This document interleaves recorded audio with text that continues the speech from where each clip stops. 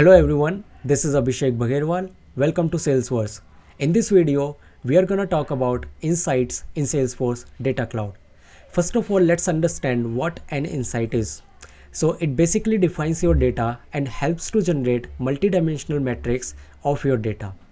Now let's understand the types of insights which are available in Salesforce Data Cloud. So there are basically two types. One is calculated insight and one is streaming insight. Calculated insight basically works for your historical data, and the example is given here as customer rank by spend, and whereas streaming insight works for your real-time data, and the example is click stream analysis or e-commerce or your transactions.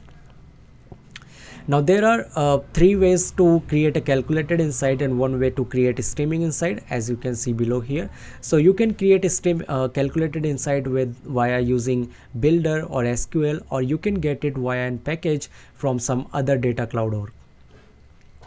Now once you are on the calculated insight builder, you would have some specific nodes that you can utilize to perform some actions in your insight builder.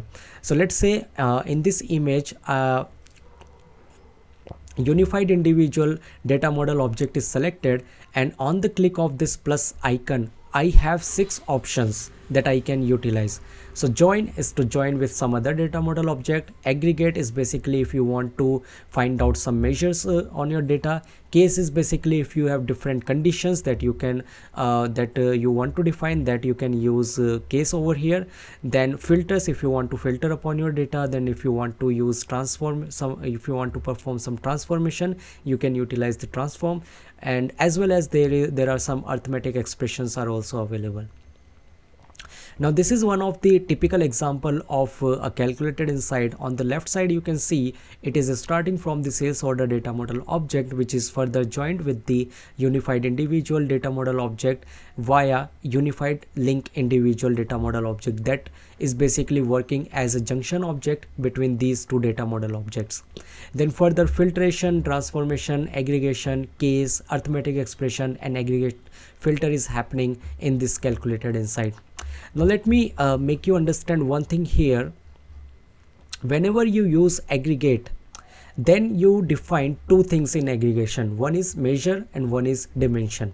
Now let's take an example. You have data about your customers, and there is one column in that data that talks about the loyalty membership type, and the values are there as gold and silver.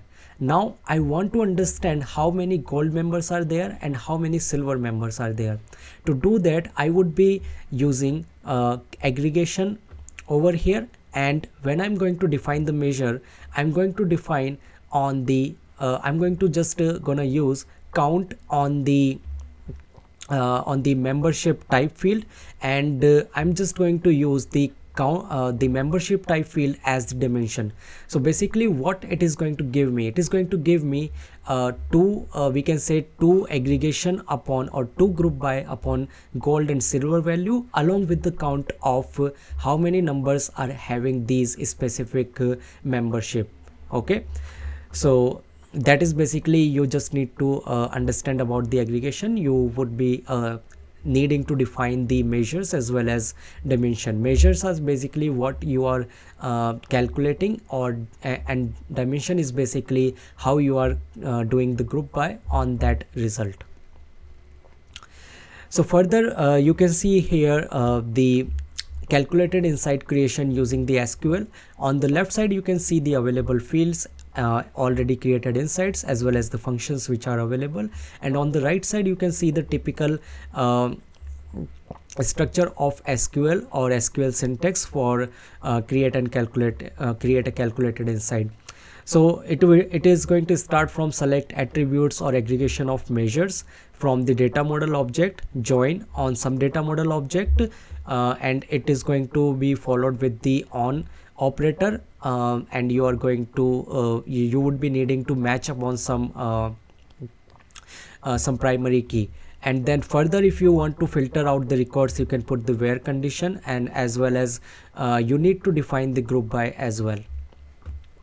Now the important thing here is join and where are not important here or are not mandatory here, but group by is mandatory. You would be needing to give here the group by, because basically insights are mainly we are going to do some aggregation using the insights. So here also I discussed with you that you need to define the measure and the dimension. So the same thing we are doing here. At the top we are when we are doing the select, we are defining the measure, and at last when we are doing the group by, then we that at that point of time we are defining the dimension over here. So that is basically how you can create calculated insight in your Salesforce Data Cloud. Now let's talk about what happens once you have created the insights. So in the cases of calculated insights, you can utilize these insights in your segments, and you can use the measures to filter out the records in your segments, and further you can activate your segments to make them useful for CRM or Marketing Cloud or someplace else.